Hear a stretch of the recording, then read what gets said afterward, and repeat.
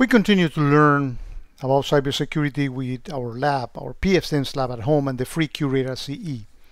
Thanks to the work that guys like Leopoldo Aguirre, also known as Polo, and Paul Ford Hutchinson, he goes by PFH, are providing us use cases to learn and to work with. So in our quest for getting information about the URLs that our devices are going to, we noticed that we were not getting HTTPS requests, only HTTP, plain HTTP requests. And to fix that, we needed to enable SSL interception. In order to do that, in the pfSense, we need to go to the services, proxy server, and go here. And again, on a separate video, we show you how you generate the certificate and all that, but basically we need to enable these. Let me actually do that and wait a minute or two until the logs begin to get, in which we expect to receive now logs that have TCP tunnel, and those are the ones that go with SSL interception. And we can see here that we begin to get those. Now, the problem with SSL interception is that it breaks things, and I made a separate video that shows all that.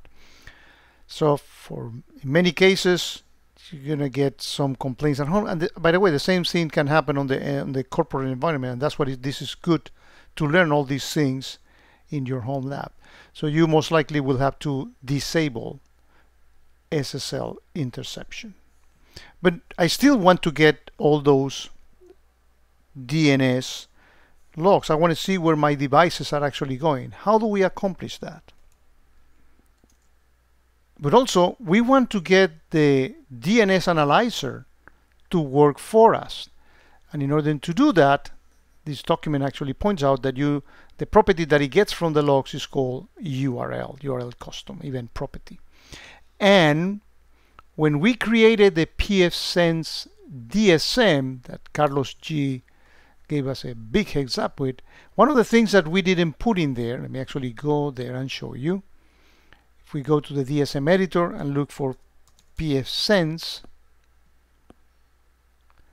and we go to the event mappings that we did, notice that in here there's no such a URL property. Notice that the high level category is application and the low level category is DNS in progress. So what we want to do is that if we go here and we add a filter in which, let's put here the category, the high level is application and the low level is DNS in progress.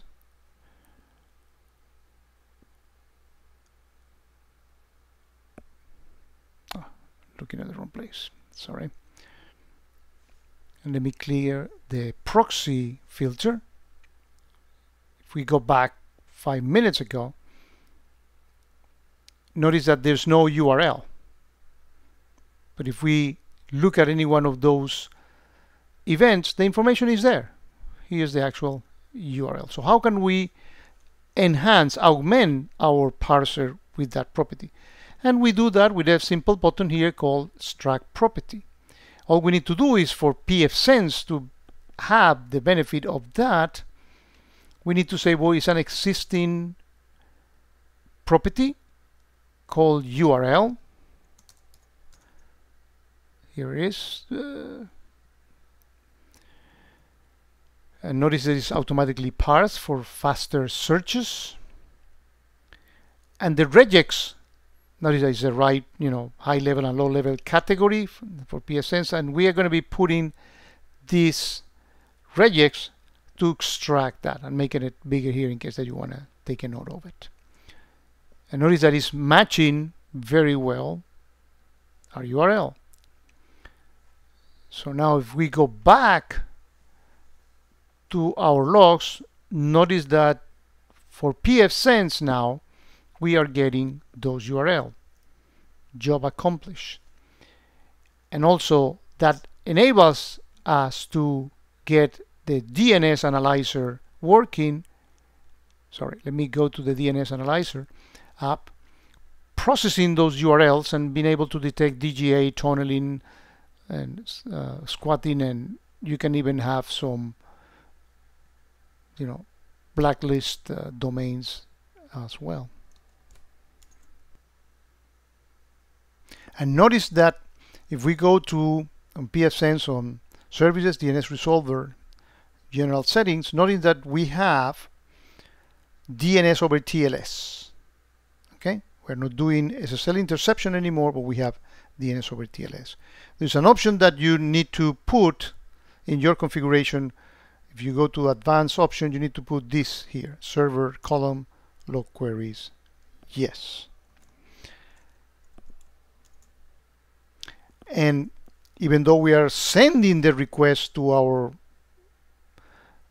DNS resolver outside, which in my case I set it up for quad 9, over TLS, the logs that Unbound is sending to QRadar are in the clear because it's doing all that, sending those logs before it sends the DNS request out. So we can enjoy the fact that now we can have this type of searches that allows us to see where every one of our devices is going from home.